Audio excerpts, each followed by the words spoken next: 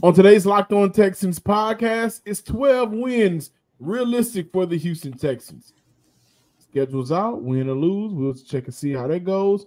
We also dive into the YouTube comments where you guys have been tearing it up. One comment sparked the segment. We'll get into all of that and more on this Friday show.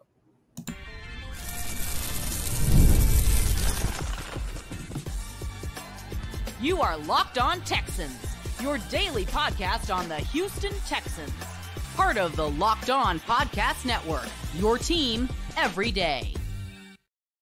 Welcome in, Locked On Texans listeners and viewers, to this Friday episode of the Locked On Texans podcast, a part of the Locked On Podcast Network, your team every day. I'm your Texans football analyst, John, some sports guy Hickman. On the other side of the screen, Texans Credential Media members, Sports Illustrated's own. Thank you to all of our first-time listeners and viewers. Please subscribe, like, and comment to the Locked On Texans podcast on YouTube and wherever you listen to your podcast. Also, thank you to all of our returning listeners coming back as Cody and I continue to talk Texans heading into the weekend. Today's episode is brought to you by Game Time. Download the Game Time app, create an account, and use code LOCKEDONNFL for $20 off your first purchase. Terms apply. Cody, take it away. And on today's installment of Locked On Texans, John and myself will be looking at some of the top comments in the YouTube section, because when you take a look at rookie minicamp and, of course, the schedule release that took place Wednesday night, the YouTube comment was on fire. So we're going to talk about that. And one particular comment sparked a very interesting topic that I cannot wait to get into. But we're going to open up this Friday installment of Locked On Texans looking back at the schedule, because expectations, a potential top 5 quarterback. I think we need to start saying this too. A potential top 5 head coach, a potential top 5 offensive coordinator, a potential top 5 offense and defense.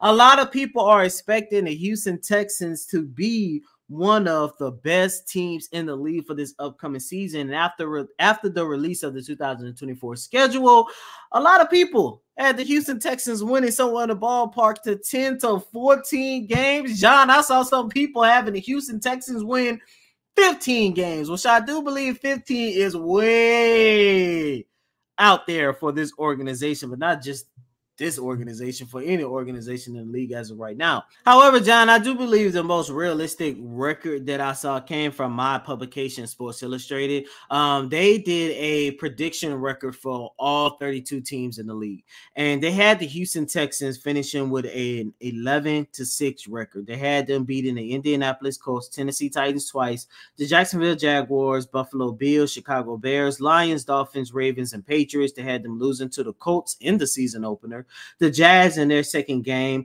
Packers, Jets, Chiefs, and I definitely hope this is not the case, the Dallas Cowboys. But John, when you take a look at the Texans record, we already been talking about it ever since the end of last season, what we are expecting from this team. And as I mentioned, potential top 5 quarterback, potential top 5 head coach, and all this other stuff that could potentially be top 5 for this organization.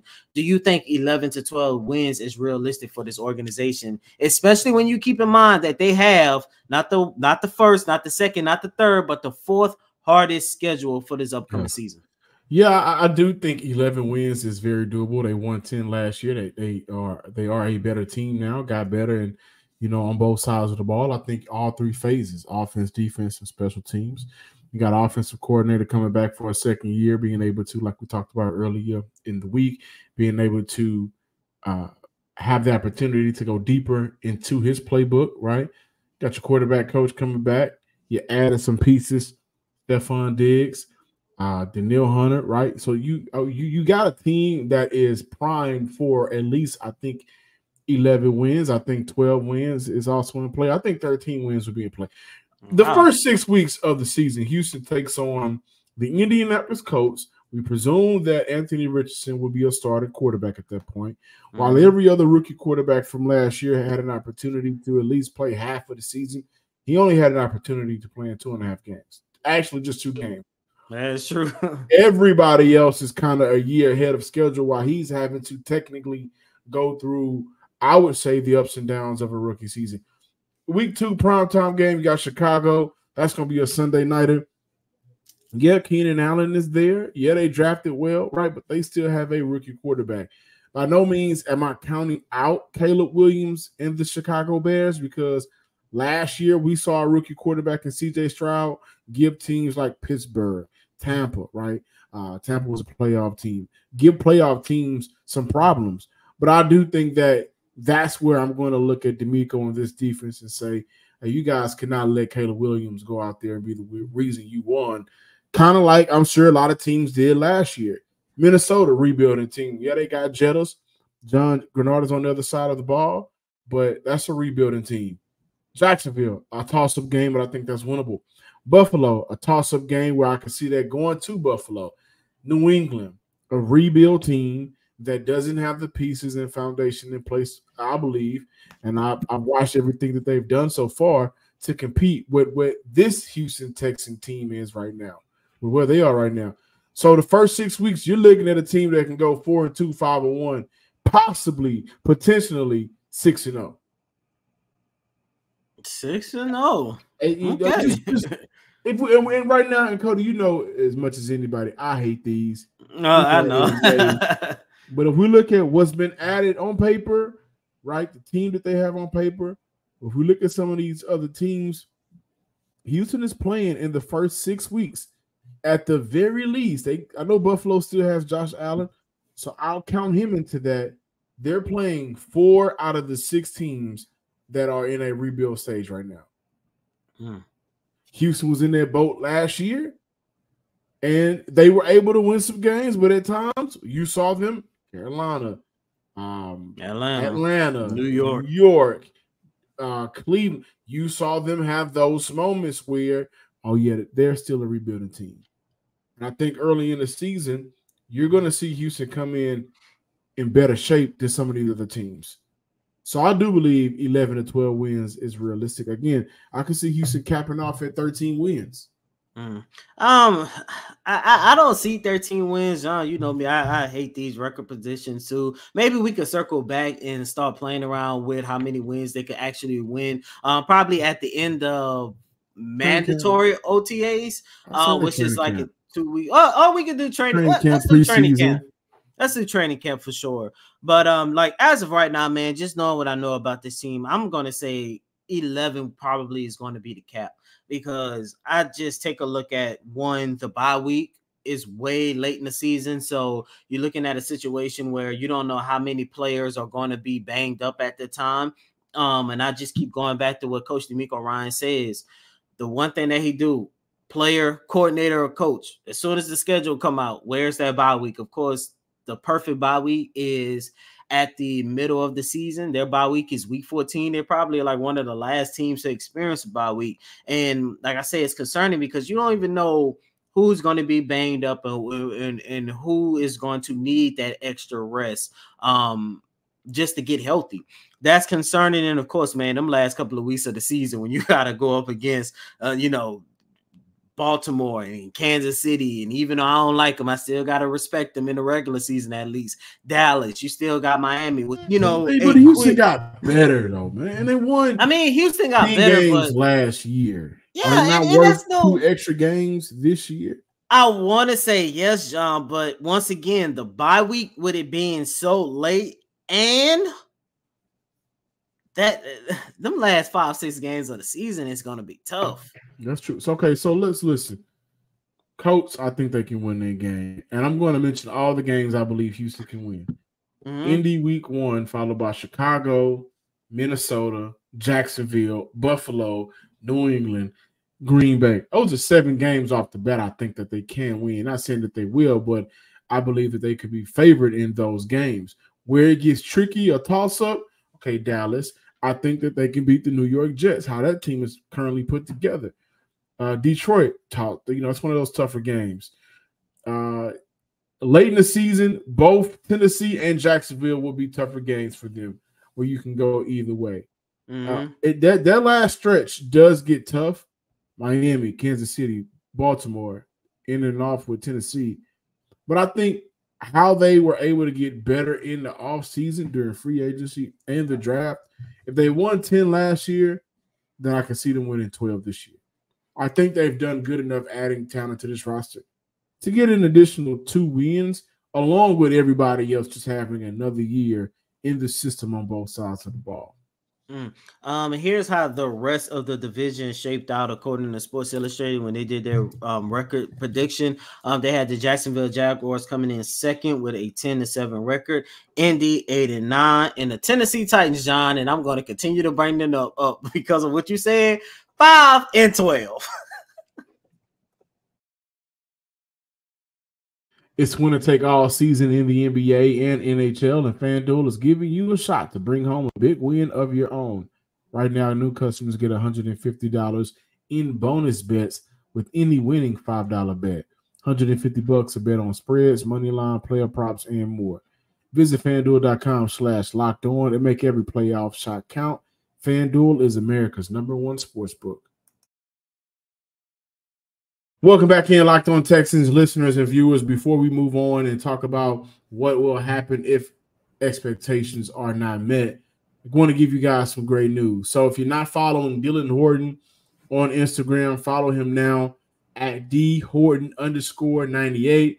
He posted the video. He is ringing the bell. And in the post, glory to God, final treatment. So this is great news for Dylan Horton. This is great news for this young man.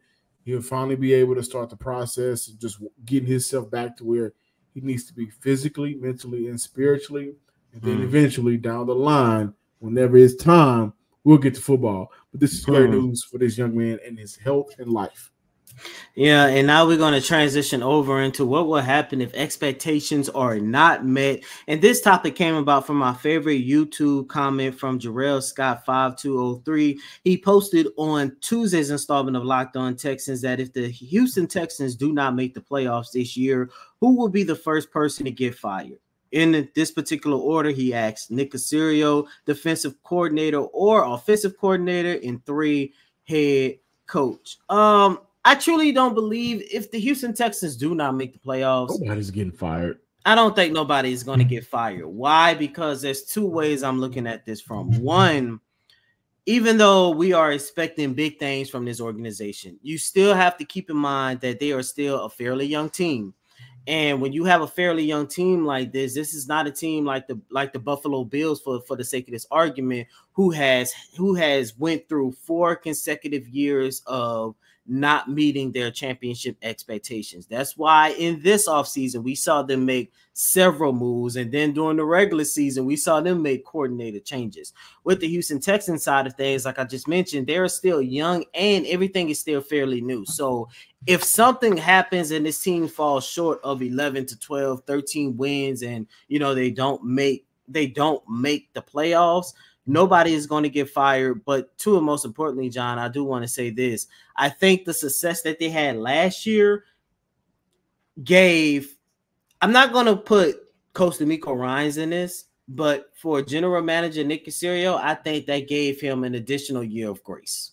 Yeah, and I think a lot of people, not all, but I think a lot of people, and I'm not saying my man Jay Scott is one of them, but I do think a lot of people still looks at Nick Caserio like, what's gonna happen? Something's gonna happen, and we're gonna come back to you, and we're gonna look at you like, it really wasn't you. But I don't think Nick Caserio is going anywhere. We know the head coach ain't going nowhere. And on Jarrell Scott's list, he was 3rd, but he ain't going nowhere. He signed a 5-year, 6-year deal? I believe it was I don't know. Either way, Smith signed a 5- and 6-year deal too. Right, but he ain't going nowhere. Houston cannot afford to move on from him. The offensive coordinator, let's look at that. He won't be fired. He'll probably just get a job somewhere. Defensive coordinator Matt Burke. Again, I don't think he'll be fired. I don't think any of these guys will be fired. If I was to play devil's advocate to challenge that, it would be Matt Burke. I'm not gonna say fired, but John, I do believe in. And you just say they calling duties on the defensive side of the ball. Maybe I don't see nobody getting fired. Nobody's going to get fired, but what I would say, and this goes back to what we talked about early on in the week, if the Texans fall short of playoffs expectations or they just take a step back in general, I think the number one person that's definitely going to be hurting all of this is going to be Bobby Slowick, because as of right now, I think if we took a poll, who was the number one guy that's going to get a head coaching job in 2025, his name is probably, if it ain't number one, it's number two, depending on how you feel about Ben Johnson, offensive coordinator up there in Detroit. So I think that is going to be the lone negative of if the Houston Texans miss out on the playoffs or fall short of their high expectations. But other than that, I think as of right now, everybody's job is safe unless something crazy happened and they go, I don't know, 1-17 or 1-16, something like that. That ain't gonna happen. That ain't gonna happen. But again, I think to play devil's advocate, the first thing we would have to look at is, okay, who regressed and why? Was it a player? Was it a position, or was it a whole side of a ball, right? And then you start to look at, why they progress. And again, I think Bobby's name is so hot right now, it's going to be like the Ben Johnson effect, right? Like at the end of the season, people are still going to want that man to head coach their team.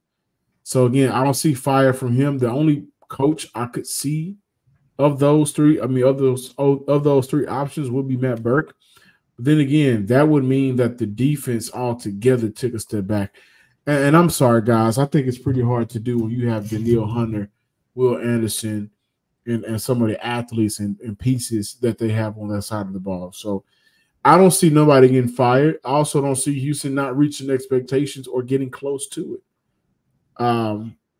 I think everybody's job is safe. The only thing that may not be safe is, the only thing that we may see from keeping them to return to this team is them leaving to go find other opportunities. Passion, drive, and patience. The formula for winning championships is also what keeps your ride or die alive. eBay Motors has everything you need to maintain your vehicle and level it up to peak performance. Superchargers, roof racks, LED lights, and more. Whether you're into speed, power, or style, or all three, eBay has you covered. With over 122 million parts for your number one ride or die, you'll always find exactly what you're looking for. Because with eBay Motors, you're burning rubber, not cash. You got everything you need. And if you don't get a chance to get it, or it doesn't fit your ride the first time, every time you get your money back. With all the parts you need at the prices you want, it's easy to make your car the MVP of the road and bring home huge wins. Keep your ride or die alive at ebaymotors.com. Eligible items only. Exclusions apply. eBay guarantee fit only available to U.S. customers. Welcome back in, Locked On Texans listeners and viewers. So I know the last shot was Cody in the dark, and I was doing the read for the ad, and then our lights went out. Well, Cody's lights went out, so that postponed the recording for a day, which is why you see me with different clothes on, right? But we right back and bringing y'all more Texans talking content. We're gonna dive into the YouTube comments, and I think this is probably the funniest one. My man Tom Walker, man got a do-rag on with no waves. This is diabolical. He probably got on Black Forces. That's the energy the Texans need to go 13-4. Go Texans. I didn't think I deserved that type of shot. I didn't think I didn't think that was fair.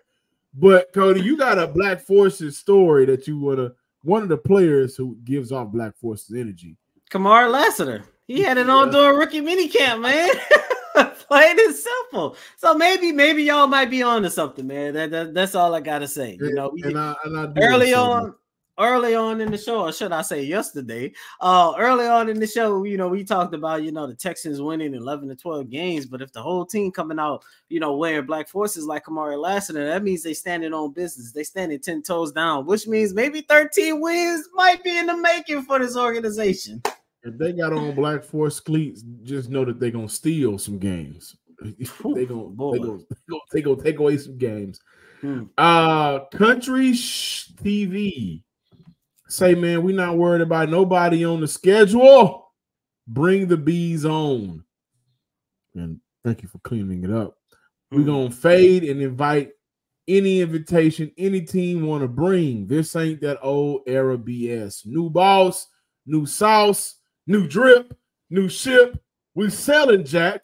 We not picking up no passengers. This is the best and most talented team since never. Swarm, baby. And the reason why I'm screaming, because he put all that in all caps. But I do think a lot of fans are kind of looking at how this team is put together. And, of course, when you have a quarterback like CJ, and I've talked to a lot of people, of course, off camera, they feel like this is their best quarterback in franchise history. Regardless of your feelings about Ford, he was, at that point in time, the best quarterback to that point in franchise history. A lot of people feel like C.J. Stroud has a ceiling to be better than Ford. So I think a lot of fans are looking at the schedule, the 3 games in 10 games, which is still rough.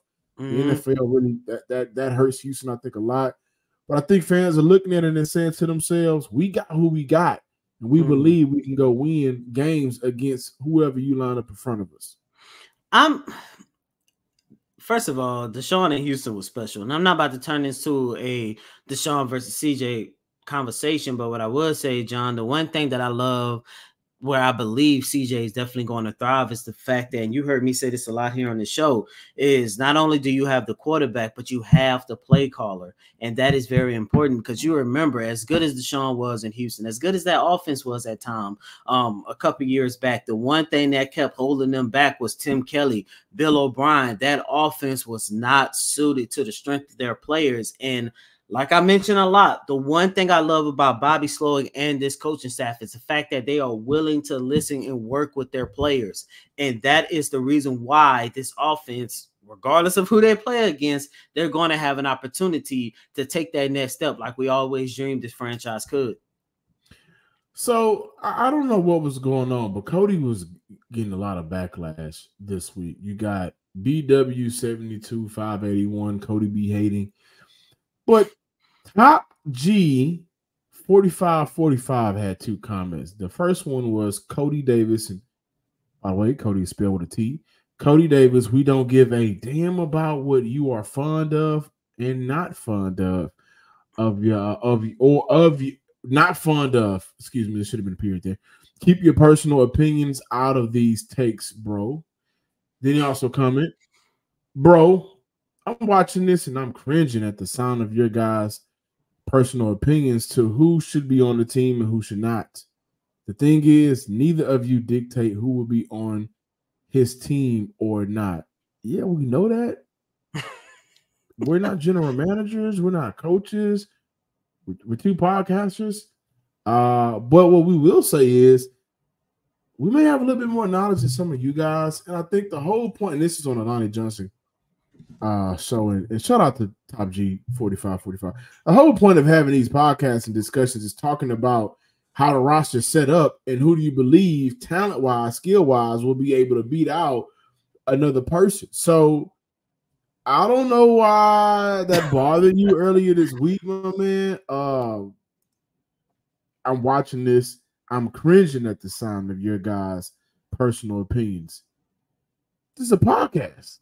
But in the off season, during the dead time of the year, every podcast is full of personal opinions. I'm sorry. I don't want to get too deep into this, but I'm like, I don't know what a personal opinion is, because if it's the episode that I'm thinking we really did a deep dive into Lonnie Johnson Jr., there's 2 things I said. I say, one, I don't think that he is going to have an opportunity to make the team because of his skill set, or the lack thereof of his skill set. But at the same time, I did double back and say, when you have at the time Lonnie in those first couple of years in Houston, where a lot of people thought and felt, including myself, that it was disappointing, it was hard for him to get a hold of the NFL because of the lack of coaching that he had, the several coaches that he had to go through. I mean, he was in a defensive scheme with Anthony Weaver at one time. Remember that so-called anxiety defense? Then it went to Lovie Smith. And,